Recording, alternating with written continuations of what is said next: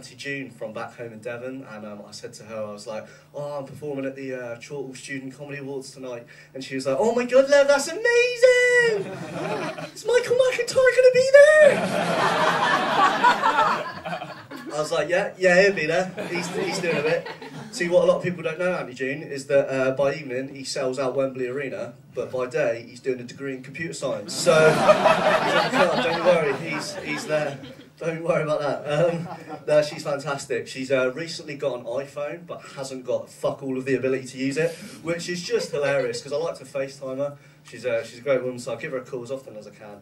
And the first time I did it, she answered the phone. She was like, looking down. I was like, what are you doing? I was like, Auntie June, look up. She's like, at what, love?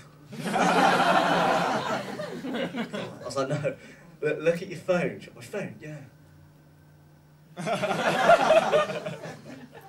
was like, what are you doing? She's like, oh, sorry, love, I thought you meant my landline. So what am I like? I was like, it's almost like you're a fucking idiot. But you can't say that. It's lovely, no, it's my family are amazing, man. They're so supportive. Like pretty much anything I've ever done in life, they've supported me over. The only thing actually that they weren't that supportive over was my sexuality.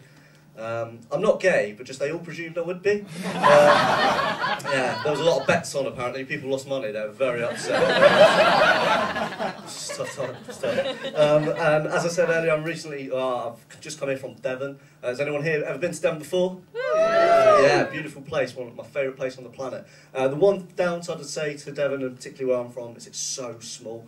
Like, you can't go anywhere without seeing someone you know. You know, you go out and you'll either see like someone you've slept with, or like your old primary school teacher, and often they're the same person.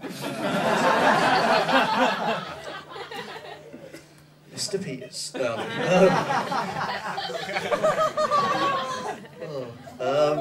But Devon's brilliant. And the thing I love about it is you feel safe. You know, wherever you go, you feel safe. You feel like at home. And I think that's important. Is wherever you live in life, you should always feel at home and feel safe. And that's why I moved to Salford.